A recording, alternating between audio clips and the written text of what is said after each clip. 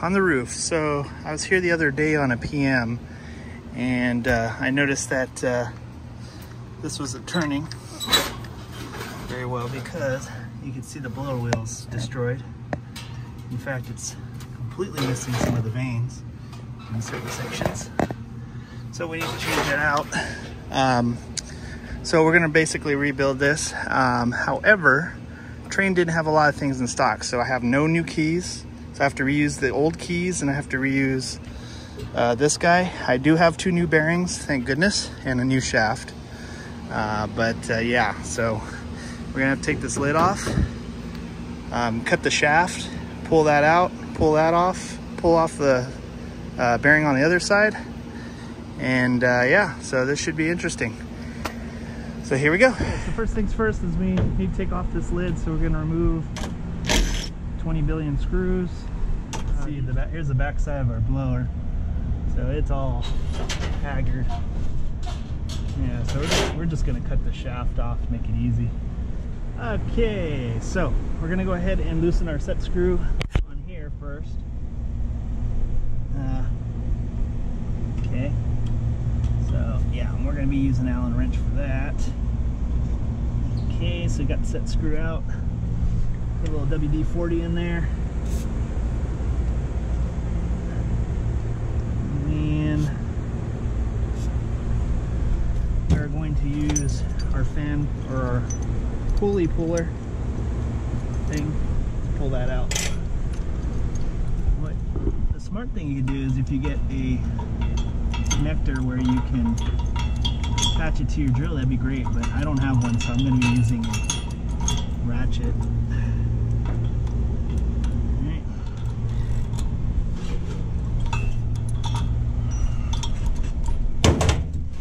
Okay, I think we might be free.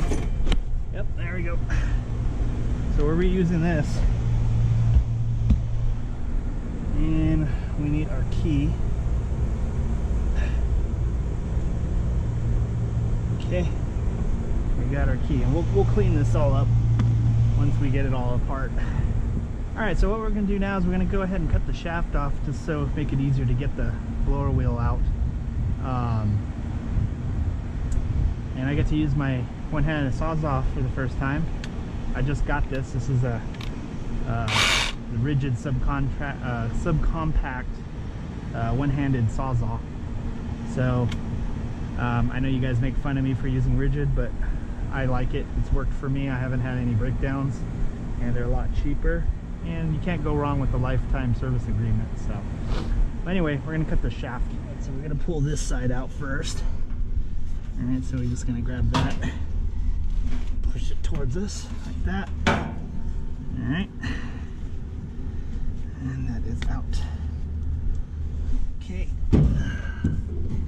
And now we're gonna go ahead and do the same for this.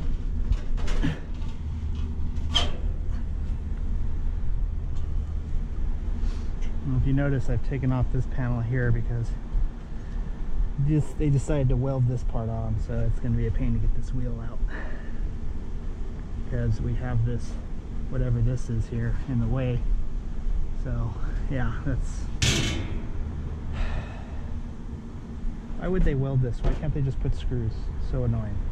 Oh, it'll never fail, that's why. Okay, well, anyway, let's get that other side out.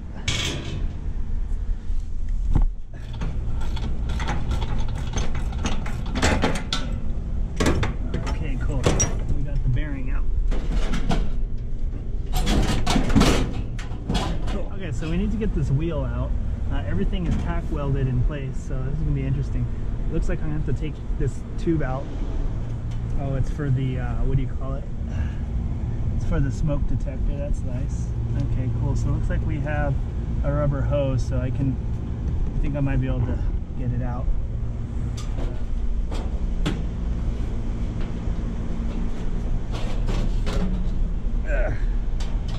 All right, we got the wheel out.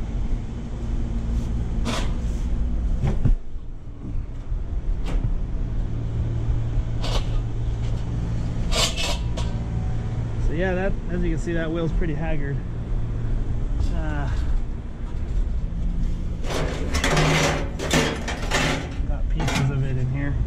that's probably what that piece of metal is it's one of the vanes.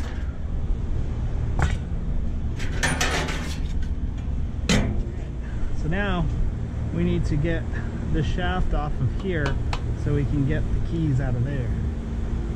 Okay, so we got all three of them out and I've cleaned them up, but yeah, see, this is why you want to use new keys.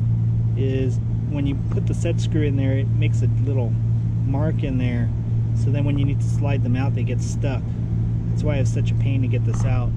So if you can, always use new keys. I know there's universal ones, but I couldn't find any in town, so yeah, that's why I'm reusing these. Adds a lot of extra time for something so small, but we got them out, so we're gonna go ahead and start assembling our unit. So first things first is we're gonna put the wheel in place, then we'll put our bearings and our shaft, and then tighten everything down. So we got our wheel. This is what it used to look like. Okay, now it's very important that we put the wheel in the right way, otherwise we're going to be doing this twice. So if we look here, we got rotation, so that means it needs to spin this way, right? So if we look at our wheel, we see our scoops here, it needs to spin that way, so that way it'll blow air. So that means it's going to go in this way, not this way, because if we do that, you can see here it's not going to push any air, so we need to go in this way. Alright, so we're going to go ahead and get on top of this unit and get this wheel in. Well, here we go.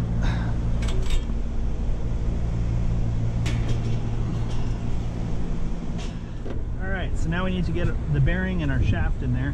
Okay, so this is our new shaft, so we got to pay attention to a couple things. So you can see here, there's no keyway here. We have a keyway here, keyway here. That's for the blower. And then this is for the front pulley. So you want to make sure you go in that way. All right, so your pulley is going to be on the opposite side. All right, so another thing we need to do is we need to mount our bearing. So if we look at our old one here, you can see it's about maybe a 1/16 of an inch sticking out. Now our new bearing is a lot different.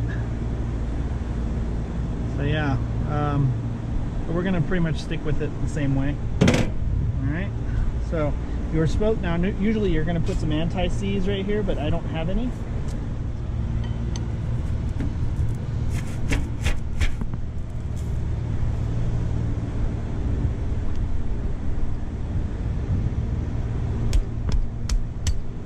Okay. About that much. Okay, and then we're going to go ahead and crank her down. Alright, so now what we need to do is we need to shove this in through here and go through the blower wheel. And then we're going to put the bearing on the other side, and then the pulley. Okay, so now we need to get our bearing into there. Like that, but we want to make sure that the shaft is coming through the little hole on the other side. Just want to make sure it's aligned properly before I shove it all the way in there. Yep, see, there we go. All right, so we're going to go ahead and get this in there. So we just got to push it in until it's all the way seated, just like that. All right, so now we need to go ahead and put the other bearing in on the other side. Okay.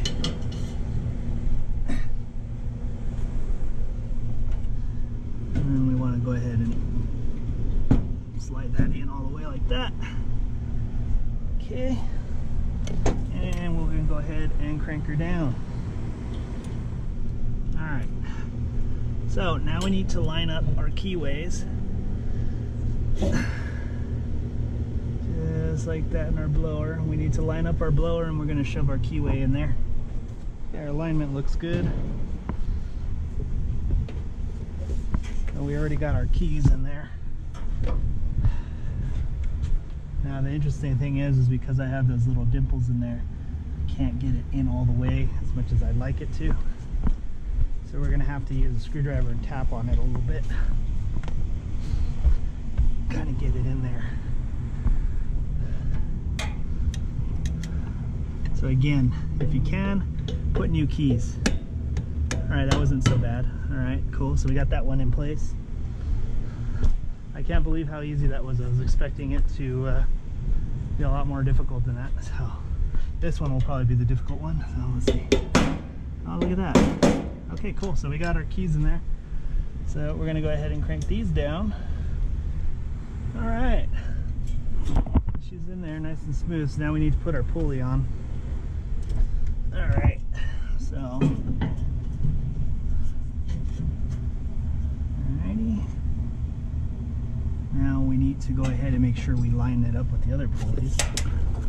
All right, so now we just need to crank this guy down and we should be good to go. Our rotation, we're just double checking. Yeah, scoops are scooping towards that way. All right. So now we just have to put the whole unit back together and stick that tube back in there, install the belt, and then we'll fire it up and hopefully everything works. Okay, so we got her pretty much all put back together. I just have to put the screws in, but want to make sure rotation's okay, so we're going to go ahead and bring it back on. So we're turning on power. And now we will wait till it turns on. So our blower is running. So anyway, that's how you change out a blower wheel on a Trane Voyager unit. Total pain in the butt. I hope you don't have to do it, but yeah, looks like we're good to go. And airflow is going the correct direction, so we put it in right. So we're gonna go ahead and put all the screws and panels back on and call it a day. So hopefully this helps you out. Thanks for watching. Make sure you like and subscribe, comment, tell me what a horrible technician I am. Hit that bell notification and follow me on Instagram and Facebook. Thanks for watching.